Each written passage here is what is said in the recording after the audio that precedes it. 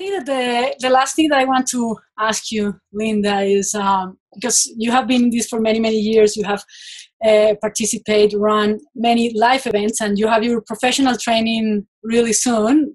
And I would like to ask you, Linda, what do you think is the magic of being live in one of these events, sharing with other people, exploring the principles?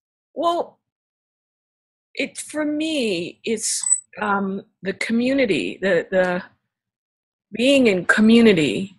I like it in, with people that are you're with in the same room, and the sharing of the understanding and the evolution that happens.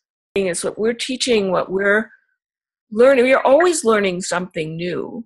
It's like the principles, there's no there. It's a journey. You just keep learning. It's an evolution that doesn't stop. So we talk about what we've learned, and it's a sharing and an evolving together as a community. And that's what I love. I love the evolution as a community. Yeah. Great. I'll see you in February then.